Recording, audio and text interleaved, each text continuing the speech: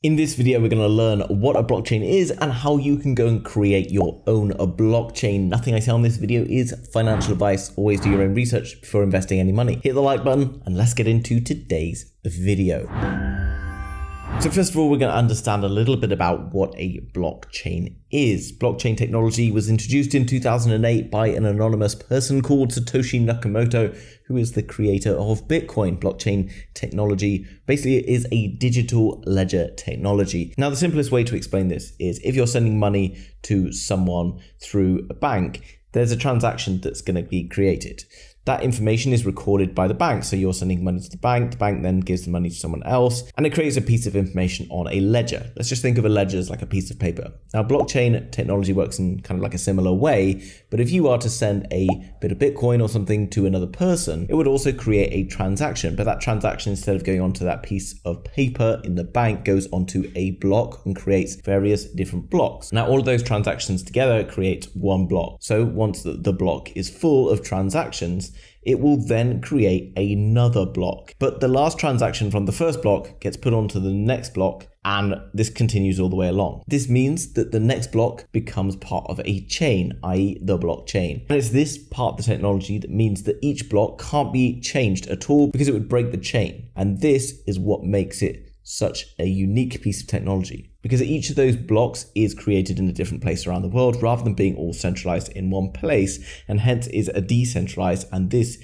is what gives rise to the name of decentralization, or in this case, decentralized finance. And here we can see the few of the properties of the distributed ledger technology, which is basically what creates the blockchain. You see it's programmable in that it can create different smart contracts. For example, on the Ethereum network, it uses smart contracts. So it's not just for finances. You can also keep information stored in this way, whether that be ownerships of things like NFTs, pictures, or whether that be ownerships of houses, ownerships of artwork. You get the picture, guys. You can use it for all sorts of different things. It's extremely secure because it's encrypted, and it can't be altered at all because no one has overall ownership. It's anonymous, so although you can see the different transactions that are happening, you can't see who those different wallets belong to, which is also very cool, and it's unanimous. All network participants agree on the validity of each of the records. So each block is formed from part of a network, and the network is agreeing on that block's creation, and it's distributed. All network participants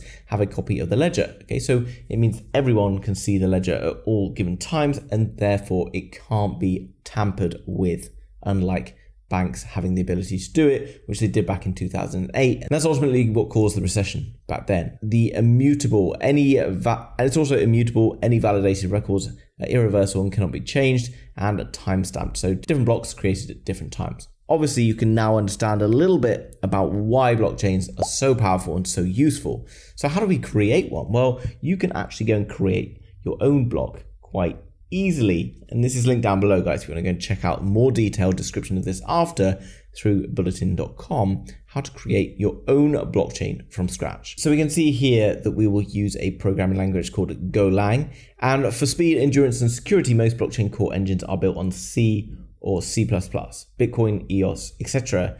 Hyperledger, Fabric, Ethereum, Java, Ethereum, Rust, Haskell. Now, these names all probably sound pretty foreign to you unless you are a developer. They are basically coding languages. In the back end of a website, you have code, which looks like kind of crazy loads of numbers and letters if you've never seen it before. And this ultimately is what creates the website, or in this case, the blockchain. Okay, so there's two different ways in which you can build your own blockchain. Okay, some of which are more complicated and require a lot of background knowledge, but don't worry, if you're non-technical like me, you can still do it through various other means. The easiest way is to use a pre-built blockchain open source like Ethereum to create distributed applications, altcoins, decentralized finance, and non-fungible tokens, NFTs. Fabric configure a private blockchain, and EOS or Cardano, and you can do this on EOS or Cardano so that you don't have to deal with the core engine, which is also difficult to implement. If this doesn't fit your requirement, then you can build one from scratch or fork, modify. Fork basically taking an existing blockchain and kind of moving off away from the blockchain using part of that as the base. And this will improve existing blockchain open source code. For example, Litecoin, Bitcoin Cash were forked from Bitcoin. this last method is tougher, more time consuming, and requires a lot of work and a strong team. So obviously need more technical people to do that. Okay, so now we're going to discuss creating a blockchain from scratch in Go. So basically you can create a block.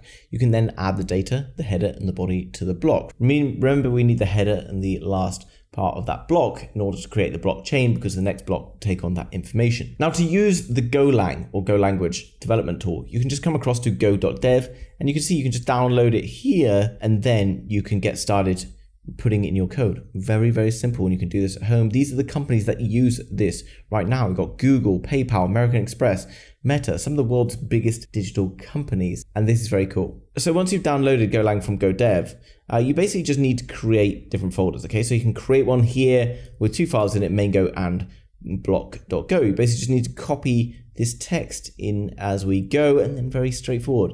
Then you can see that this is a very simple code, and this is basically the code that you need to create. If you run this program, it will show error because the create block function is not defined yet. So go ahead and create it in block Go. And you can see down through this list is all of the details of how to go and create your own blockchain from scratch. We just created a simple Go program that's called, and you can see from all of this above, you'll be able to create a Go program that calls functions and passes some string data, and then you can add more files like blockchain Go and structures. And now you have 4 files, main Go blockchain. And then you can see, moving on to the next phase, you can hash your block, which you can do here through this part of code, and then at the end, go to a block Go, which obviously does take a lot more time to implement all of this. You can pretty much copy this and paste it in, guys, and it will then allow you to run it. And then once you've created all your blocks, you then just put your blocks together in the blockchain, and it's just going to create a baby blockchain for you in Go. Very simple. So all you got to do, guys, go across to go.dev, download the tool. You can copy this code in and create your own blockchain just by following this set of instructions here. So in summary, there's lots of different reasons why you might want to create your own blockchain. Maybe that be for an NFT project, maybe that be for something else that you need to run on your website, or maybe just because you're curious and you want to know more about how these things work. Coding can look a bit overwhelming, but all you've got to do in this case is just follow the step-by-step process on bulletin.com, which is linked down below in the description along with go.dev. So you can go and try that out today, create your own mini blockchain. Guys, if you enjoyed today's video, then hit the like button for me. If you want to learn more about blockchain technology, NFTs, crypto trading, and so much more, then make sure you subscribe to be kept up to date with all of the latest happening. Thanks for watching, and I'll see you very soon in the next video. Bye-bye.